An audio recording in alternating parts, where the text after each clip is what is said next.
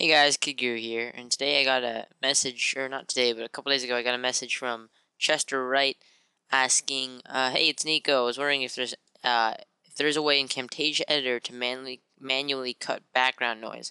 Thank you for responding."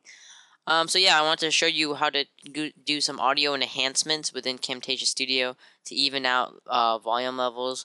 And if you have background noise and you're like, anything that's running the, maybe AC, so that's what I have in my background that's usually running, or the computer, or anything like that, that just may be giving off excessive sound that you don't want in your recording. You want to smooth it out. And even if you think your recording's still fine, yeah, it's always great to run it through some audio enhancers just to make it, sound that much better. So I have a media clip right here that I haven't uploaded to YouTube yet, but I will be soon. And see here, all the audio. This, for the most part, the mic I use does a good job of noise cancellation. It's a headset mic by Logitech, the Notebook Pro's headset, and does a really good job of just receiving intact, audio. And that's the most important part, to negate background noise. First off, when you're recording, you're gonna want to actually have, you're gonna want as less background noise as you want. So maybe you want to turn off the AC, you want to close any windows, or stuff like that. But also you want to make sure you have a good mic. You want to make sure it's positioned well. That way you won't have to worry about audio filters in the first place. But still, you might want to mess around with them. So after you got that all settled, you drop your media, and it's going to show all the clips right here, and it's going to, put out the audio waves. And then you're going to click right here on Audio Enhancements. Now, it says Dynamic Range Control, and if you click Even Out Volumes, you can use the settings to see how you want the volume variation. You can say high, and you can see the things kind of spike up there, low, or medium, or just custom, however you want it. This is where you can really get very, manually threshold the gain, and you can get really precise here. Now if you can hide the advanced options, stuff like that, and I'm just gonna uncheck that. Now for background noise removal, you can automatically try to detect noise on the timeline, so it's automatically run through and see if there's anything that's out of the ordinary, like pops, hisses, stuff like that, and try and remove them. And you can also manually select a region of audio. Let's say there's one recording where something happened, or like sound in the background. You can just highlight that part and then hit remove noise, and you can do the sensitivity of how loud the background noise is.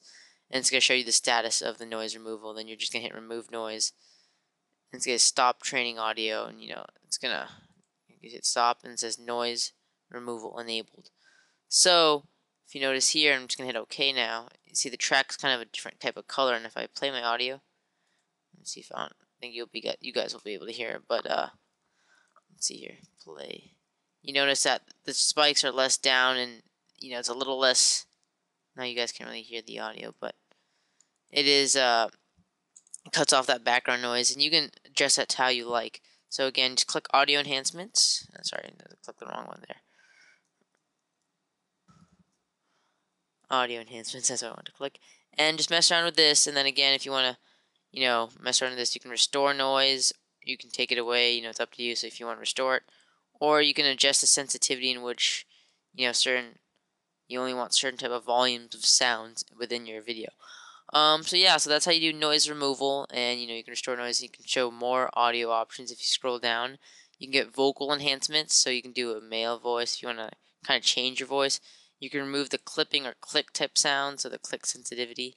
If you can hear that type of clicking noise, anything like that. If you have your mouse next to your mic or anything like that, and you can just try and mess around with your voice if you want to try that out. So yeah, guys, that's how you and make sure you always, of course, hit OK right when you're done. That's how you do it in Camtasia Studio Editor. So I hope you guys enjoy this little tutorial on audio enhancements, and again, your audio track will always show up right here. And you can, of course, always drop these into other free source programs like Audacity or even Vegas and get really precise editing if it's really important that you need your audio, precise, but and then you can run through the filters and stuff like that, and you should be good to go. Anyways, guys, hope this answers your question to Chester, and I hope it helps anybody out there who is wondering about audio enhancements in Camtasia Studio. Thanks for listening, guys. Don't forget to comment, rate, subscribe, and check out our channel at www.youtube.com/LakerCoolman if you're not on there already. If you're watching this on our blog at www.adrianstech.com, I encourage you to go there. And lastly, follow me on Twitter for all my internet updates, premium content at twitter.com/KidGrew. Thanks for listening, guys. Catch you next video.